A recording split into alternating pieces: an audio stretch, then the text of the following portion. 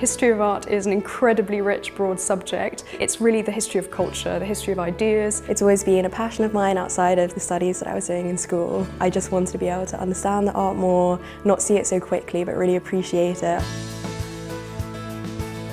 History of Art at Cambridge is a 3-year degree. In the first year, everyone's together and they do an introduction to the history of art, and it's a grounding for the rest of the course. Students study a whole range of painting, sculpture, architecture, printmaking, film and so forth. And then that leads in the second year and third year to greater choice as students specialise in the areas of history of art they're most interested in. You can study a variety of things like Tudor art, Russian art, surrealism, British architecture. There's many options to choose from, and we encourage our students to be diverse in their selection. History of art teaching in Cambridge fundamentally takes place in 4 different ways. First, there are lectures. Second, there is a lot of field work. Thirdly, there are seminars. And fourthly, there are supervisions. Supervisions are close group teaching with 1 or 2, sometimes 3 students, with the lecturer who convenes the course or other members of staff who have specialism.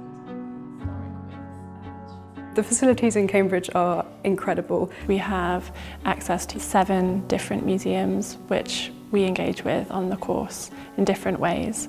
We've got the Fitzwilliam Museum, a place where we go and study as well and have some of our lessons. If you're interested in more modern art, we've also got Kettle's Yard. And also London isn't too far away, so we do get to do study days at some of the London museums. But we don't just engage with objects on display, we also look at things in the reserve collections and in the archives. We concentrate very much as well on the manufacture of works of art, so not just what works of art look like, but how they've been made.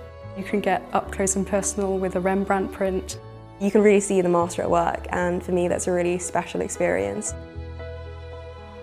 There's a good work-life balance. You do get free time, like my weekends are normally quite chill. I like to do a lot of sports, especially for my college, where I row.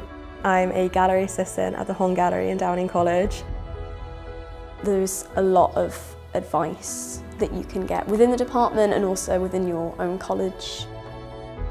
We all have our individual director of studies who supports us in anything related to academia, but also personal. Also, your supervisors are great to talk to. They're very knowledgeable and they want to see you do well, so they're going to help you if you have a problem. A graduate in History of Art from Cambridge has many career prospects in front of them. From working in museums and galleries to working in the commercial art world, art publishing, graphic design, to working in research. Visuality is an incredibly important part of the way that people communicate. There are limitless opportunities for people with visual intelligence. Because I don't come from an art historical background, I found the interview offered a really great opportunity to actually talk to people who knew a lot about the subject, and it just helped me reaffirm the fact that, yeah, this is the subject that I wanted to study. If you're passionate about the subject, you have a chance to get into Cambridge and to study history of art here. You should really do it. History of art has really opened my eyes to the way that we interact with visual culture more broadly in our daily lives, and has really changed the way I interact with the world.